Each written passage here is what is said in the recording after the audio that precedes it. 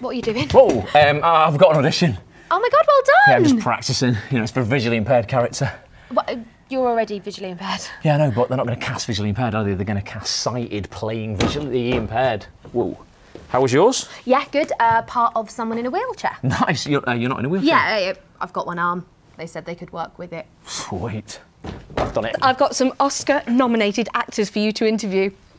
Now, I am joined by actor David Bigsitter, star of upcoming movie Are You Blind? Now, for you, David, obviously the answer is no. So what are your tips for playing a blind character? It was very complex. I wore contact lenses.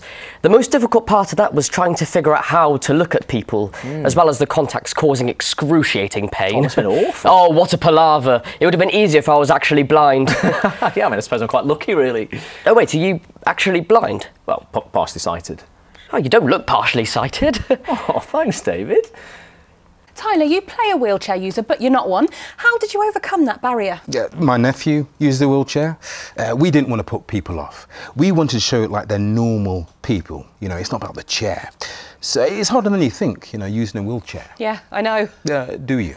Yeah, I use a wheelchair. You see, I don't even see the chair anymore. I just see people.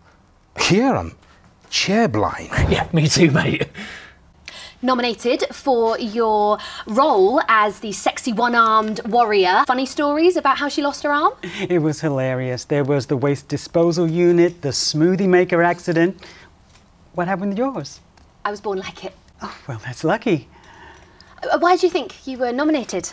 Well, I just think I really get it, you know? I could lose one of my arms right now, and I'm so good at it, it wouldn't make any difference to my life. So what you're saying is that only members of the royal family can appear in the crown. That's not what I'm saying. And presumably Paddington can only be played by a real bear. What about a ghost? Only played by an actual ghost? And if you're doing a biopic of Hitler, you can only cast somebody who, the fourth of 6 children, who studied divinity, Chancellor of Germany in 19... Keep up, love. No. No, we're just saying that maybe Ross could have played it. Yeah, I could do Hitler, maybe.